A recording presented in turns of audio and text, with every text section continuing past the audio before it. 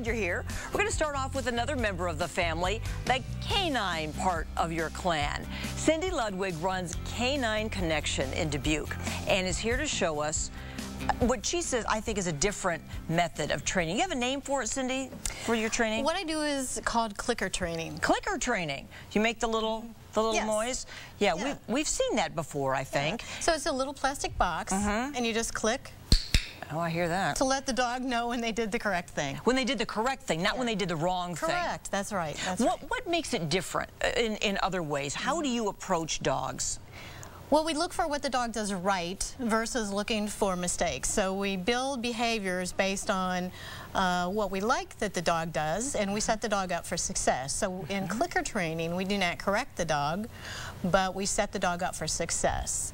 And you do rewards as well. Rewards. I know you have your little treat pouch, and we're going to see some of you with the dog here in a little bit. But I wanted to ask you about, I love dogs, have always loved dogs, and I grew up with them, but I don't have one now because I'm not home enough. Do you think that's a good excuse for not having a dog? Definitely, definitely. Yeah, it's good for the dog. Because the dogs don't like to be alone? No, they're social animals. They like to be with people and other animals. So if they have a buddy, does that help? It helps, but they still like to be with people. Okay, well, no, we have the video of you at work here. Now, is that your dog? That's a service dog that I was retraining. Okay. So tell me what you're doing there and explain to us how it's different from what we may be used to.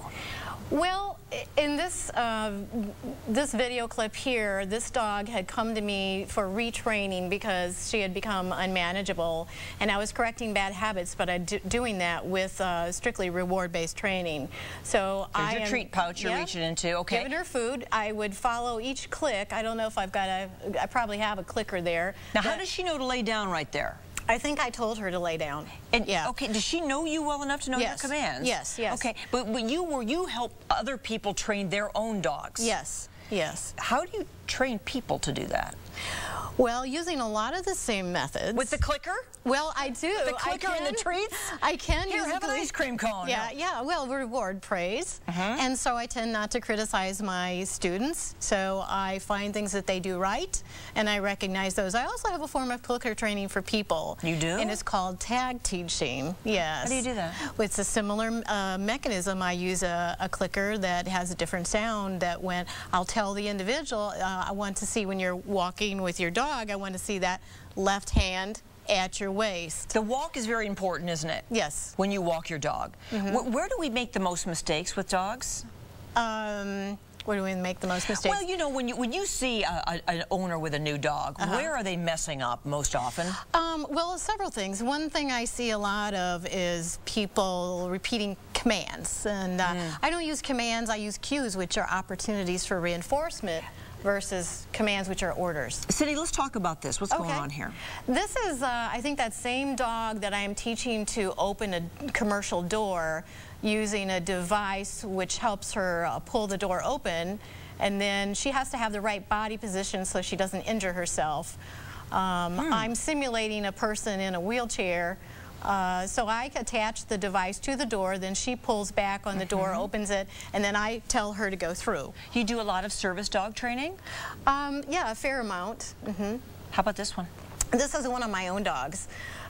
She's actually a therapy dog, which is different than a service dog. They go to visit people in nursing homes and so forth. And I'm just doing a little cueing to have her touch my and what's that about? Why do you want her to touch your leg? Just for fun. Just for fun, and I can also teach her, it just stimulates their mind, and I can also teach her then to march. Lift her paws. No, what most of us should get dog obedience or dog training for what reason, Cindy? Because dogs aren't born knowing what our expectations of them are.